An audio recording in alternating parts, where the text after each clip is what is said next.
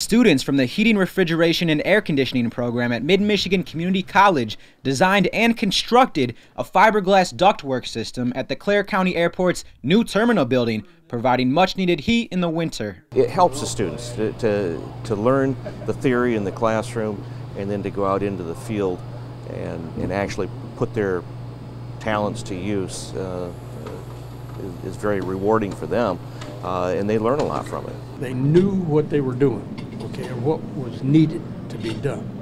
And Mark brought them out here, and it's on-the-job training for them, and they were really excited about being able to have this opportunity. Spencer says the airport is a utility airport with small planes landing there, and that they've been struggling to get funds. So students were able to come to the rescue, gaining real-world experience while Spencer saved money on labor costs. Yeah, you're not getting paid for it, but helping somebody out some days is better than getting paid all the way around.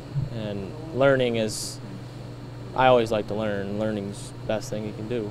I think it's invaluable to be able to get out and do hands-on work. You know, you need to learn theory in the classroom, and the other aspect is getting out there and getting your hands dirty and doing it.